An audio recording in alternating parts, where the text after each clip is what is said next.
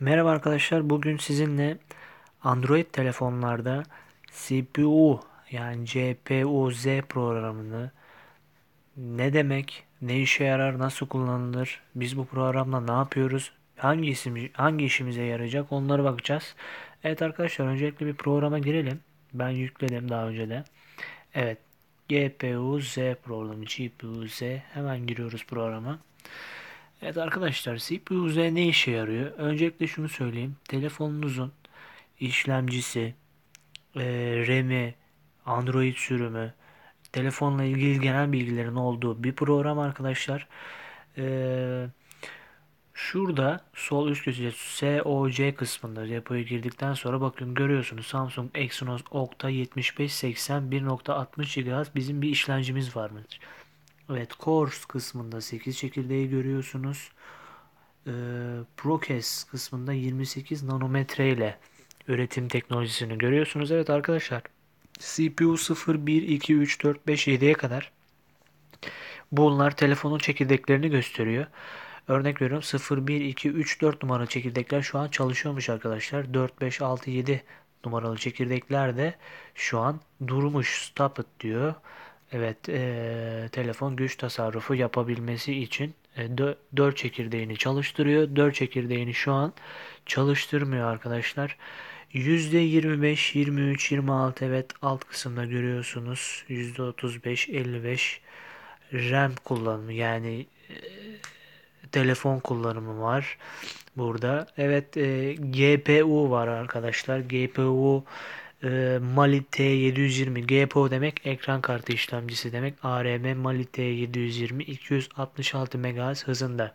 Evet arkadaşlar bir adım sağ tarafa geçince burada telefonla ilgili fiziksel bilgileri ve RAM bilgilerini, telefonumuzun kapasitesini görüyoruz. Samsung Galaxy A5 2016 5.23 ekranımız var. 1080'e 1920 piksel ekran. Ekran DPI oranı 423 arkadaşlar. Telefonun bir de ölçülerini yazmışlar. Şimdi bu bilgiler niçin işe yarar? Yani örnek veriyorum. Telefon alacaksınız ikinci el. Ben bu telefonun orijinal olup olmadığını bilemiyorum. Açıyorsunuz internetten özelliklerine bakıyorsunuz. Tamam doğru. İnternetten baktığınız özellikler orijinal özellikler olabilir. Ama örnek veriyorum bir A5 alacaksınız. İnternetten baktığınız özelliklerle alacağınız telefondaki özellikler bir mi? İşte bu program size bu konuda yardımcı oluyor. Bakın total RAM diyor 1827 MB yani 2 GB RAM'imiz var arkadaşlar. Kullanılabilir RAM 316 MB.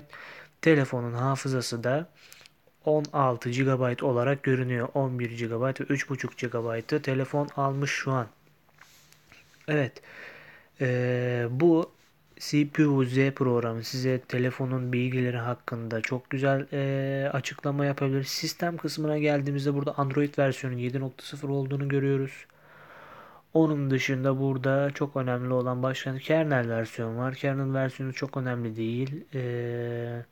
Onun dışında geçelim batarya kısmına. Bataryanın durumuyla ilgili good diyor. Bakın yani bataryanın durumu şu an iyi. Bataryanın sıcaklığını görebiliyorsunuz. Kapasitesini görebiliyorsunuz.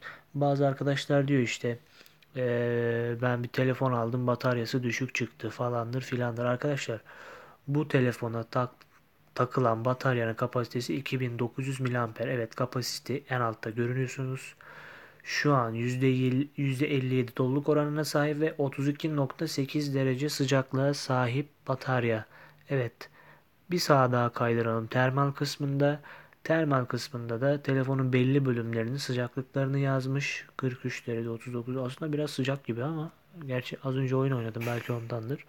Sensör kısmına geldiğimizde de burası aslında pek bizi ilgilendirmiyor. Yani bu programın en boş kısmı yani en kullanamayacağımız kısmı sensördür. Yani bilmiyorum ben hiç burayı kullanmadım ama About kısmında da programla ilgili bilgiler var. Evet, genel olarak çok sade bir program arkadaşlar. Bu programdan dediğim gibi telefonunuzun en azından içinizde kalmaz. Benim telefonum orijinal ve benim telefonum alacağım telefonun özellikleri aynı mı acaba diye bu programı 2 dakikada indirip bakabiliyorsunuz arkadaşlar. Evet, bu videonun da sonuna geliyoruz. Görüşmek üzere.